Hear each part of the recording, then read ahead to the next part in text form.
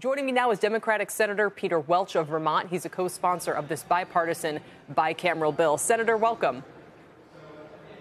Thank you. What exactly does this bill aim to do?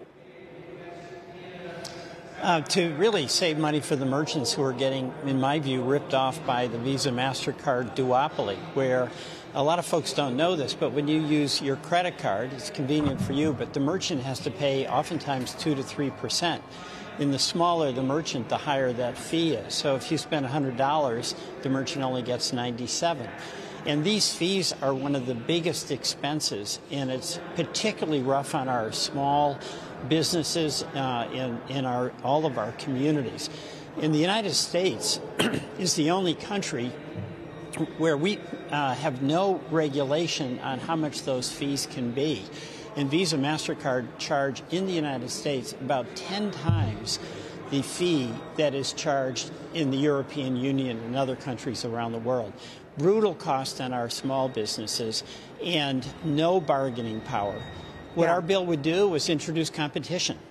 It would say that there has to be at least 2 processing terminals, the Visa MasterCard that you might use when you go, but another one, so that the merchant would be able to make a choice and pick which processing device they use if they can get a better bargain from another competitor.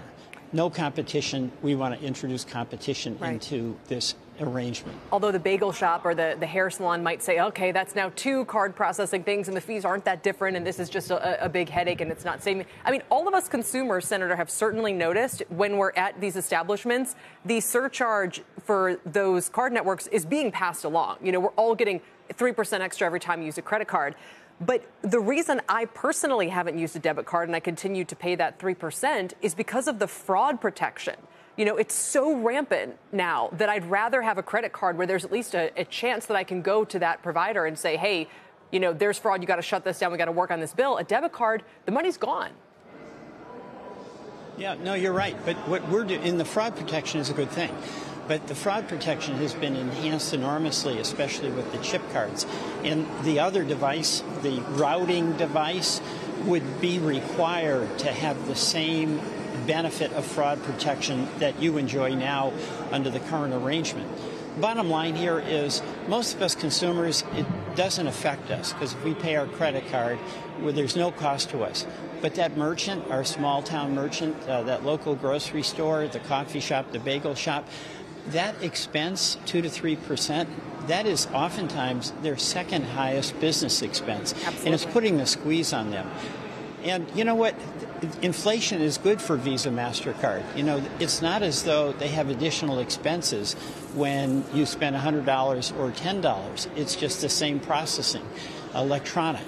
So bottom line here is why should our merchants pay absolutely the highest credit card transaction fees in the world, and about 10 times higher than Europe?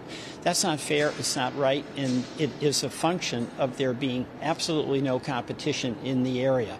Capitalism, you know, we're supposed to have competition, and that's the heart of what our bipartisan bill does. It restores competition.